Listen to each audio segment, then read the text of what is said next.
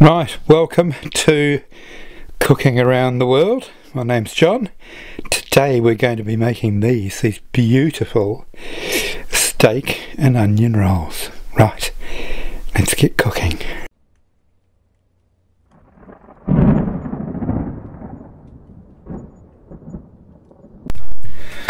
Well, good morning and welcome to my channel. And as you can see, we'll be making ice cream today. But unfortunately I've got all the wrong ingredients out, so we'll be making steak and onion rolls instead. Right, let's get cooking, shall we? Right, so let's start with our steak and onions. And there it is, all finished. No, it's a little bit more to go. Here's our breadcrumbs. This is our fennel seeds that I've ground up really nicely there. A teaspoon of hot English mustard. A couple of teaspoons of oregano or oregano. Then some paprika. 1 teaspoon of coriander. I'm going to, whoops, I might stir those in. Right, now our ginger. Teaspoon of minced ginger.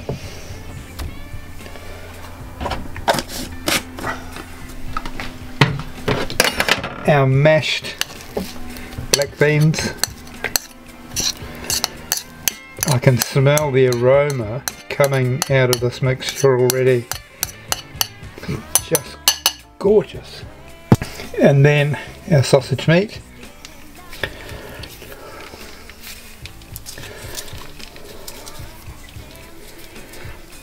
And I'll get that all combined and then we'll come back. Oh yes, we forgot a little bit of salt and some black pepper.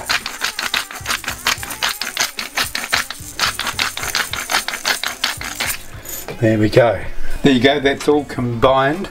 So now's a good time to preheat your oven to 1000 degrees, less 830. So about 170 degrees Celsius. And we're going to cook for around about 25 to 30 minutes. And you want your tray about right in the middle of the oven. Right, so we've got our pastry out and we're now going to assemble our steak and onion roll. So what I'm going to do is I'm going to make these quite big, but I'm going to slice them quite small.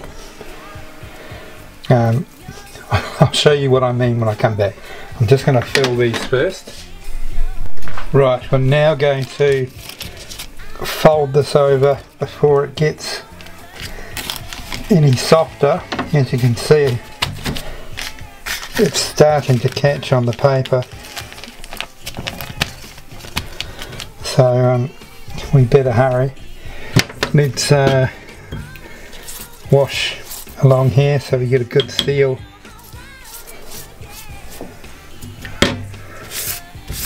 And then along the seam here as well. Right, let's keep rolling. Hopefully we won't get into any trouble.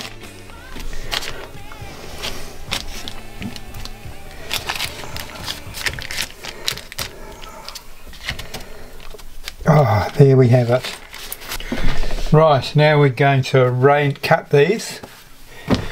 So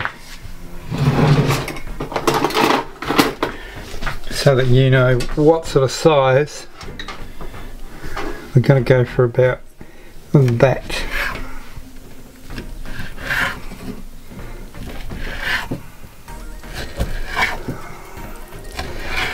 Now if you're making these as an appetizer, you might want to cut them smaller. If you've got less people, you might want to make them bigger. But remember, don't make them so big that it spoils your main course. Right, let's get them onto an oven tray.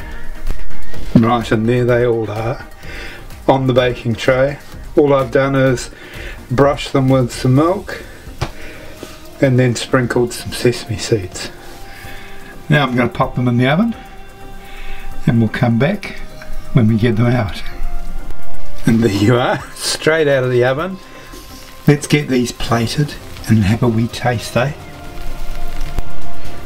Right, let's take one of these.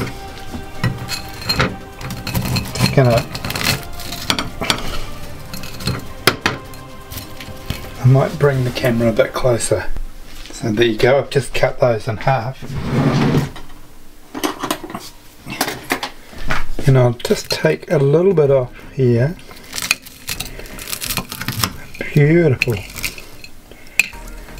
Nicely done. Oh.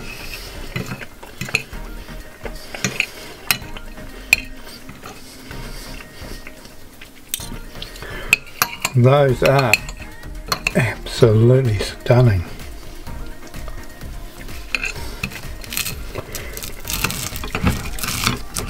Oh.